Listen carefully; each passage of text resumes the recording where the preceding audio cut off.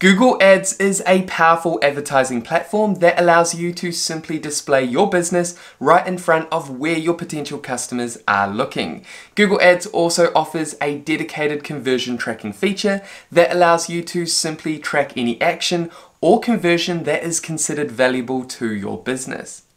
Hey guys, Stewart here, welcome back to this channel, and if it's your first time here then thanks for joining me. Now in this Google Ads conversion tracking tutorial for beginners, I'm going to gently take your hand and walk you through the step-by-step process of how to set up Google Ads conversion tracking using the dedicated conversion tracking tag. Okay, so before we launch into our Google Ads account, consider subscribing if you haven't done so already or if you're new to this channel, and that way you'll stay updated with actionable videos and tutorials designed to equip you with the skills, knowledge and tools to help your small business thrive online. And with that out of the way, let's go ahead and set up Google Ads conversion tracking.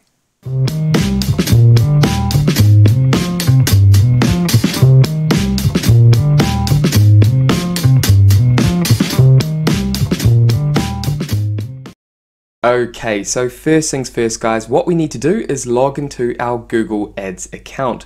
Now if you're completely new to Google Ads, what I'll do is link a beginner's tutorial up above and down below in the description that will take you through the process of setting up, getting started and creating your first Google Ads campaign. So go ahead and check out that Google Ads tutorial if you're completely new to Google Ads. Okay, so to set up a conversion, first we need to create a conversion action. To do that, simply navigate up to Tools and Settings. Then below Measurement, locate Conversions. Click here. Then simply navigate across to New Conversion Action and click here. And then down here, what you want to do is select the kind of conversion that you want to track. For us, what we're going to do is navigate over to Website and track a website conversion for the purpose of today's tutorial. So the business I'm going to use in today's example is a service-based business. And what I want to do is send traffic using Google Ads to our website, to our booking form, and I want to track the conversions happening on our booking form. So the conversion that I want to track that is valuable to this business is when a booking form submission has been successful and that individual is taken to the thank you page. That is considered a conversion, and I'm going to walk you through the process of setting up that kind of conversion tracking. And by understanding this process, you'll also be able to track sales. So go ahead and click Website Conversions. Then navigate over to Select next to Goal and Action Optimization. We're going to come down and select Submit Lead Form. Then go ahead and name your conversion. And I'm going to call this conversion Booking Form Lead. So this name is completely up to you, and this is for your own reference within your account. Then navigate down to Value and select the first option. Use the same value for each conversion. And for the purpose of this new conversion, what I want to do is add the average value of each lead that this business generates. So for example, I'm going to add 300. However, you also have the options to select use different values for each conversion or don't use a value for this conversion action. Now this is not recommended. So for the purpose of today's beginner's tutorial, we're just going to use the same value for each conversion because we want to track leads that are generated from the booking form. And then once you've added your conversion value, simply navigate down to Count. This is where we want to select how many conversions to count per click interaction. So for example, if you're tracking sales as a conversion, then you want to keep every selected. This is recommended for purchases because every purchase is valuable. So for example, let's say that a customer clicked on your Google ad and then they made a purchase on your website. Then maybe later on they came back to your website, not by clicking a Google ad, and then they made another purchase. So those two purchases will be recorded under that single click. So basically from that one ad click, that customer has made two purchases. In other words, that customer clicked on your ad once and then made two purchases, which are then recorded as two conversions. However, if we navigate over to one, and this option is recommended if only the first interaction is valuable and should be recorded. For example, if someone clicks on your Google ad and then arrives on your sign up form, they sign up to your newsletter, then that is considered one conversion even if they come back and add their details again. So only one conversion is recorded per click with this option. So we're going to keep one selected because we're generating leads. Then simply scroll down and click on click through conversion window. And this is where you want to essentially add the maximum time after an ad has been clicked on that you then can measure as a conversion. So for example, if someone clicked on my ad and then landed on my booking form, however they did not complete the booking form and after 30 days they came back to my website and then completed the booking form, that would not be counted as a conversion because it's over 30 days. However, if that visitor clicked on our ad, landed on our booking form and left, but then came back to the website within 30 days and they completed the conversion, in our case that's the booking form, then that would be counted as a conversion. And you can simply click here and change that duration if you like. We're going to keep 30 days selected. Then simply scroll down and click on Engaged View Conversion window. This is essentially the same, however, after a video engagement. So for example, if you're running video ads and a visitor has engaged with your video and they complete the conversion within 3 days, then that will be counted as a conversion. And again, you can go ahead and change that duration if you like.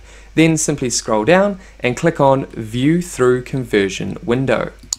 And this type of conversion is when a person may see your ad and not interact with it, so not click your ad or not view your video ad, then convert later. This is called a view through conversion. So basically, if someone views my ad but they don't interact with the ad and then later they end up on my website and convert within 1 day, then that is recorded as a conversion. Again, if you like, you can change the time duration over here.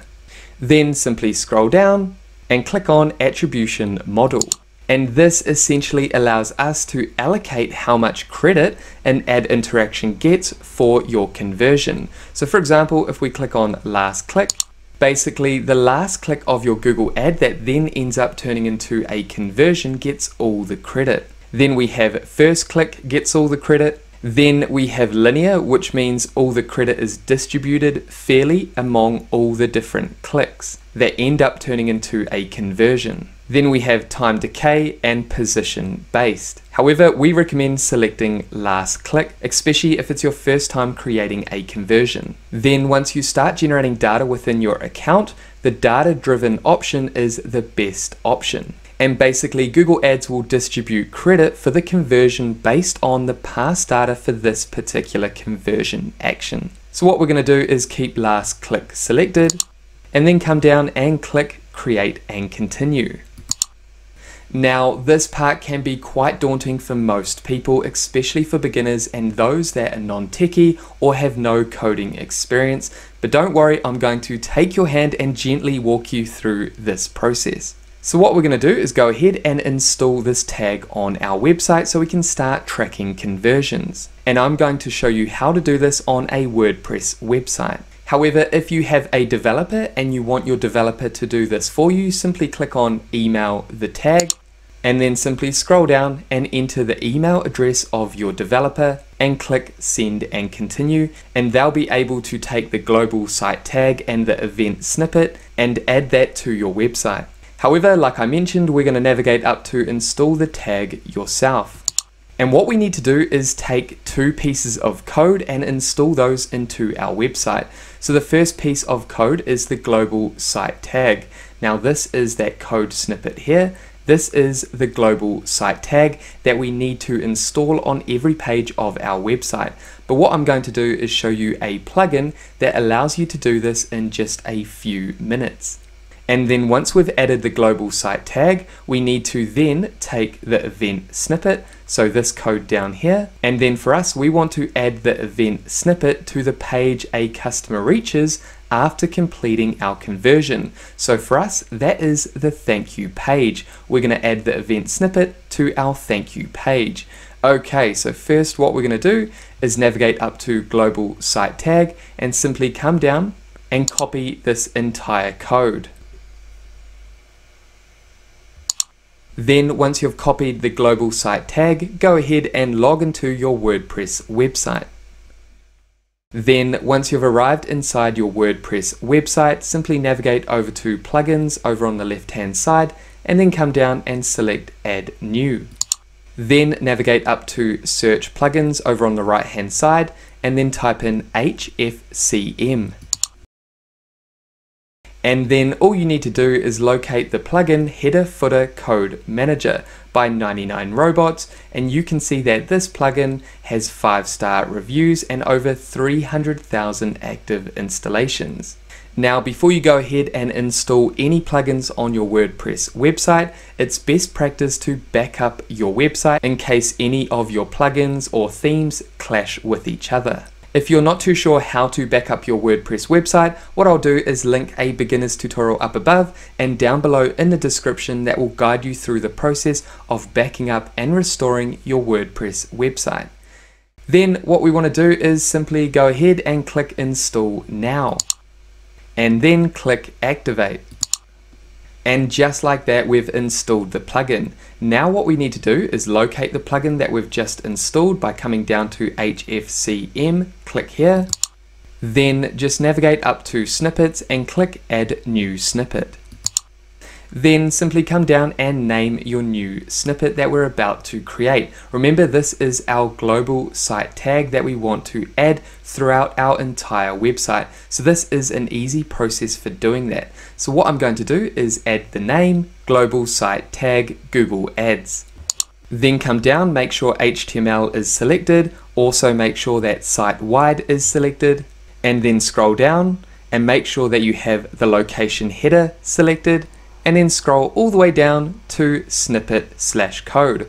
What we want to do is simply paste in the global site tag that we copied earlier. And then simply come down and click save. And now what we need to do is head back to our Google Ads account and copy the event snippet. And here we are back inside our Google Ads account. Now under event snippet, we want to take this event snippet code and simply copy the code, and then head back to our WordPress website, and then navigate back up to add new snippet, then come down to snippet name, and I'm going to add event snippet Google Ads. And for my own reference, I'm also going to add in brackets booking form conversions. Then come down, make sure the snippet type is HTML again, and then under site display we want to click on site wide and then come down to specific pages. Then click on page list here, and I'm going to select the thank you page and then click out of here. Because remember, we want to track leads from our booking form. So to do that, we've added the global site tag, and then for the event snippet, we've added the thank you page. So as soon as someone has completed the booking form, they'll be taken to the thank you page, and that's going to be recorded as a conversion. Now come down to location and click on before content, and then scroll all the way down to the bottom and simply paste in the event snippet code. And then go ahead and click save. And now what we're going to do is head back to our Google Ads account. And then once you've added your global site tag and the event snippet, then come down and click next. And then click done. And as you can see up here, we have our new conversion action created. Now the status is unverified, and it can take up to 3 hours before you're verified. Now what we're going to do is make sure that our conversion tracking is set up properly by using a extension. So to do that, simply type in chrome.google.com/webstore in your browser, and that will take you here.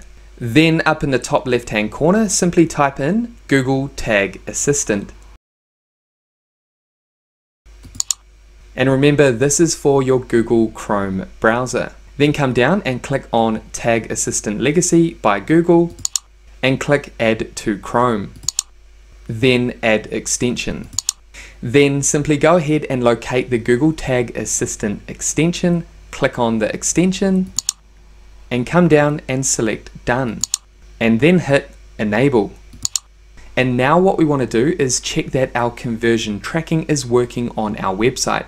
To do that, simply head over to your website that you just added the conversion tracking to. Then what you want to do is refresh your website pages, then navigate up to your Google Tag Assistant extension and click on it. And as you can see, we have the global site tag that we just added. Now what I'm going to do is head over to the thank you page.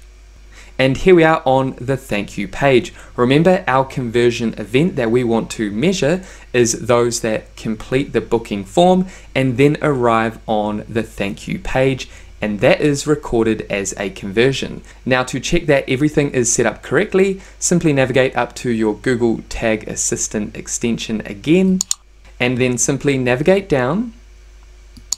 And as you can see, this is green and we have successfully installed our Google Ads conversion tracking onto our thank you page. And as you can see, it's as simple as that to set up your conversion tracking. Now what we're going to do is head back to our Google Ads account. And basically, if you click on any of your campaigns within your Google Ads account, you will notice the conversions column over here, and you can see all your conversions down here and other metrics over here like your cost per conversion and your conversion rate. And just like that, guys, you now know how to create and track your conversions within Google Ads. And there we have it, guys. That is it for this Google Ads conversion tracking tutorial for beginners. Now, if you have any questions about conversion tracking, make sure to pop those down below. And with that said, thank you so much for watching this tutorial all the way through to the end. If you got value, make sure you leave a like and subscribe to this channel, and that way I'll see you in the next video. Take care, guys.